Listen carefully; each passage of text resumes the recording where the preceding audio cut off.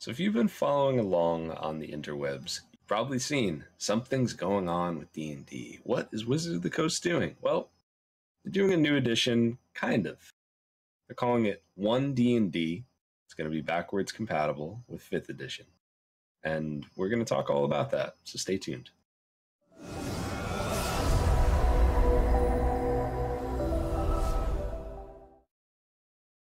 Hello there, and welcome back to another J&J Tabletop video. My name is Jake, and of course with me as always is Josh. And yeah, this 1D&D thing is kind of like what they did between 4th edition and 5th edition, and that was called D&D Next. And they basically just released a series of playtest material, and the community gave feedback on it, and the result was 5th edition. So I think they're kind of on the right track here again, Josh. I feel like they're really kind of just reorganizing things more than they are actually making a new edition. In the playtest document, which there'll be a link to in the description, as well as many other links you should check out to find it. But it's just reorganizing things into like more current patterns and stuff. For example, like instead of getting your ability scores from your race, you're going to get them from your background instead. And it kind of makes sense, especially with some of the trends. It almost like a push for custom backgrounds too, which is interesting. One change they made to backgrounds that I really liked is backgrounds all have a feat now. Speaking of feats are leveled. So the level that your feat is would be a level 1 feat on your background. I think that's an interesting choice. I'm wondering the type of builds that we're going to see now that feats have level requirements. Yeah, the way they described it was they're kind of like class neutral features, which is why I guess they decided to do that. And I think that's kind of good because some feats are clearly more strong than other ones. You get you, Great Weapon Master, and your beautiful cousin, Sharpshooter. I kind of like this. It feels like a lot of the house rules that aren't official are actually the rules that they want to play test. So it's kind of like, this isn't really new playtest material. You already know that people like it. So I'm pretty sure some of these are gonna find their way in. The other changes to backgrounds, like they kind of removed the free place to sleep feature, which if you're familiar with any of our jokes here, athlete sort of gets an indirect buff that way. Oh. Because now it has the even playing field instead of only working half the time. Oh yeah, that's great. For 1D&D, it's already the hero we need, but not the one we deserve. Yeah, exactly. That's awesome. It also seems like they really took inspiration and just doubled down on it. Like it's a way bigger deal now, right? Isn't it? I think so. I think it's good because some of the classic player memes are like hoarding healing potions, or I'm going to hoard inspiration, and a lot of tables do it differently. I know technically you're only ever supposed to have one, which is still a thing, but they're like use the thing, would you? Like if you don't, you lose it. So they want people to take risks. They want people to do things that are more dangerous. Why? Because it leads to hero moments and more ridiculousness and epic things at the table. So I like that. Yeah, who doesn't need more ridiculous things or hero moments? Buddy duddies. You're a buddy duddy, Josh. Aside from that, it's they redefined some terms, right? So natural 20s are automatic successes and natural 1s are automatic failures. Yep. With the obvious stipulation being, if something's not possible, a 20 doesn't mean you succeed.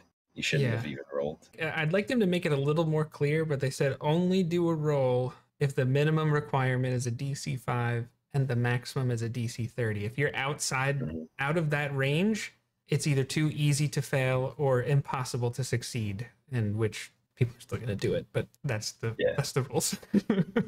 But yeah, and also an interesting thing is a natural 20 doubles down on the inspiration, gives you the inspiration, just like you said before. They're emphasizing that, which is kind of neat. That's not the only thing a natural 20 does, though. No, that's they changed it up a little bit now. Only players and weapon attacks can become a critical hit. Sorry, spellcasters. As much as I love my spellcasters, and as much as I kind of don't even think the rule makes sense, I'm fine with playtesting this. Again, all of this is playtest material, so it could or could not make it. It's a little weird that a monster can't. Yeah, that's actually one that I would really love to hear people comment on, because if I'm DMing and my monster rolls a natural 20, they're gonna do a crit. It's part of the game. The spellcasters not being able to crit either is, I don't know. I'm not sure how I feel about that. I guess I don't feel as strongly about it, but that's because they're not my main thing. They are my main thing, and I kind of don't care because I'm not. If I'm playing a spellcaster, I'm playing it to do the weird things they can do on the battlefield, or like teleport people across the world, or something like that. Like I'm not thinking. I don't have damage dealing fantasies when I'm thinking about playing a wizard. Like I could do it, but it's not the same. Like that's the fighter's job. That's the paladin's job. You know. Yeah, a lot of their really cool abilities are saving throws anyway, not damage rolls or attack rolls. Another change they're doing, which I think is really cool, is feel like they're slow down there, buddy. Yeah, I'm sorry. I'm moving too quickly. You should put the slowed condition on me, which is an official condition now. I don't know. We're weird sometimes. 4E had much better definitions of conditions. I'd love to see them do that for surprised and just make it official. You're either surprised or you're not, and this is how that affects you, and be a little more clear. And if you're not clear how that works, look at my surprised video because it'll show you how it works. One thing that they did, which I think is really good, especially if they add new classes to the game, and you don't have to make new feats for this, they organized magic into 3 magic lists. This isn't going to affect classes necessarily, even though you will see very clear themes with them, but they have the arcane list, the divine list, and the primal list. Arcane being your wizard, your bard, your sorcerer, your warlock, divine, clerics and paladins, primal, druids, and rangers.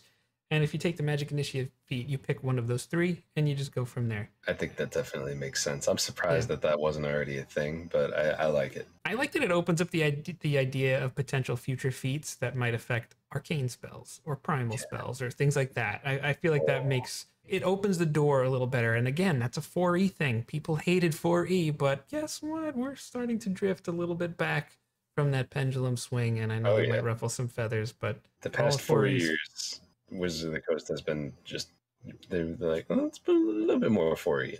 Just a little bit more 4E. You know, we could just, how about some just 4th edition for you? I liked 4E. I've never played it, but I like a lot of things, but we've talked about this before. You watch our videos, you know this. We don't hate on 4E here. Nope. We hate on Pathfinder. Now we don't want you to react to that too strongly. And if you want, you can give us a like or a dislike and let us know about it in the comment section. So as Jake mentioned before, Wizards of the Coast is going to be releasing Unearthed Arcana, I believe monthly, so we could playtest one D&D. So this was the first one. Not a ton going on here. It's kind of hard to judge whether this is going to be good or bad or whatever. Right now, seems status quo. Couple cool changes, couple questionable changes. But regardless, if you want to learn more about 1D&D or D&D 5th edition, drop us a subscribe, follow us, check out the playlists because we have all sorts of stuff on there. And as they release new playtest material, we're going to check it out. And when it's something maybe more significant, we're going to actually playtest it too. So stay tuned. And if there's anything that you saw in there that you have questions about, just drop us a comment, ask us about it, or join the Discord, and we'll talk about it there. So thank you, everybody. Have a great day.